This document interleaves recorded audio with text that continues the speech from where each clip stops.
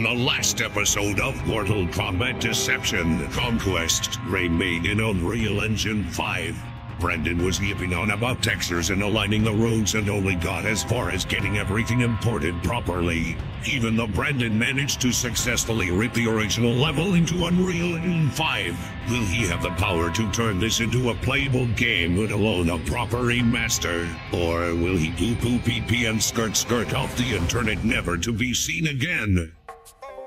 Alright, up until now the level textures are all looking very blue. It's not supposed to look like that. So, using the Dolphin emulator, I was able to not only extract the original textures with the original colors, but I was also able to get them higher resolution. Excellent. The next logical step would be to make the day-night cycle, as any good RPG has, and especially being such a key and critical component of the game's functionality. I needed something that could definitely track the days, the hours, and like the time of the year and all that, as that's what's in the original game. After doing a bit of research, I found a tutorial by insert name here, Game Dev. This tutorial uses a built-in plugin that's already pre-built into Unreal Engine 5, and it's called the Realistic Sun Position Calculator. And now we have a beautiful day-night cycle that I think is going to work very well for this project. It already had variables pre-built into them that calculated and tracked the time of day and the time of year. All I had to do was just plug that into the UI and we have an updating calendar. Now it was time to move on to the fun stuff. So as you're playing this game, when you're not doing the combat missions or the training missions, you're just exploring the realms and you come across coins, chests, and doors that you can open and interact, and there's coins and chests inside those buildings. So I went ahead and created blueprints for the coin, the chest, and the door. Originally my plan was to make the animations in Blender, but I found out that there's a much easier way in Unreal Engine 5 using something called timelines within the blueprints, so all the animations for the door and the chest are made within Unreal Engine 5. However, one of the main ingredients to something like this is sound effects. So right now when I pick up the coin or open the chest, nothing happens, you don't hear anything. I found a website that had a treasure trove of deception sound effects, however it only really had the voice lines and some of the music. So I hopped on to Mortal Kombat Deception Conquest. I was able to actually turn down all of the background and environment sound effects and just isolate the character interaction sound effects. I went ahead and played that, recorded my screen, cut up all the audio in DaVinci, exported that out, imported it into Unreal, and now we have all the original sound effects for things like Shujiko walking and running, punching, obviously opening the doors, collecting the coins, and opening the chests. Alright, after that I went back to the Blender file and start making some custom collisions. And if you've ever played Mortal Kombat Deception Conquest, you know that the collisions are very unforgiving in that game. I wanted to bring that original frustrating experience into Unreal Engine 5.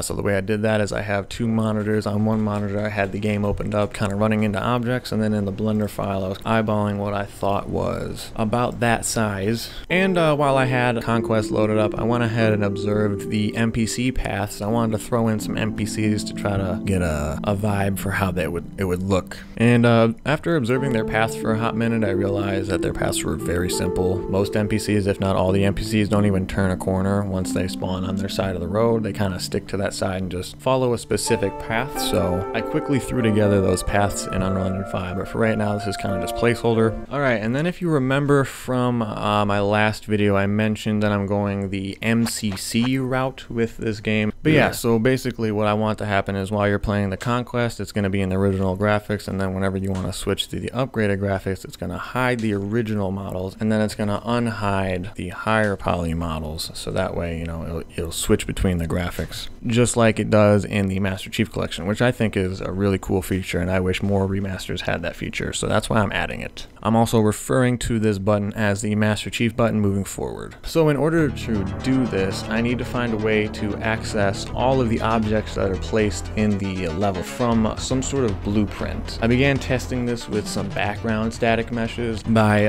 placing them into a single blueprint actor, and then when I plop that actor blueprint into the level itself, all the static meshes are in the exact location that they should be. Not only does this allow me to access the static meshes from a blueprint, but I have them all in a single blueprint. That way this just makes it so much easier. I had this modular Asian temple pack, loaded that into my project project just to get some high poly placeholder objects, threw them into the blueprint, set up some simple functionality. I'm actually surprised that this works so easily. I expected this to be a massive undertaking. Seems like it was really easy with Unreal Engine 5, so.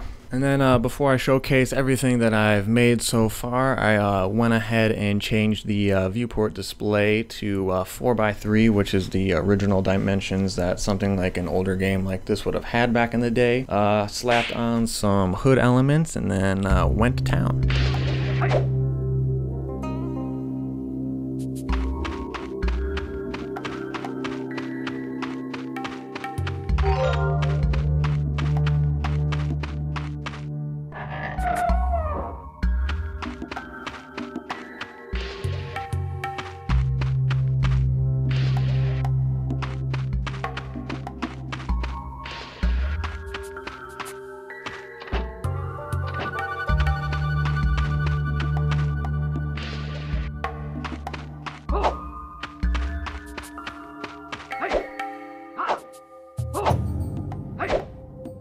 Considering I have absolutely no idea what I'm doing, I think we've come a long way. Real quick, I just want to take this time to kind of curve some expectations. As I had mentioned kind of briefly in the first video, this is not going to include any combat as far as right now. I am looking into the possibility of ripping Mortal Kombat 11 animations and using those instead, because as of right now, there's no way to rip the original animations from this game unless I had access to the files, but the only people that have access to those are the developers. So if I wanted to remake the combat sections like the training part with Shujinko and Boraicho, unfortunately I'd have to find a way to recreate all of those animations for both characters. And if this project goes as far as to remaking the other realms, that would just be way too much animations for me. So unless I had some help making those animations, or if I can find a way to get the Mortal Kombat 11 animations into this game, for right now this is just kind of gonna be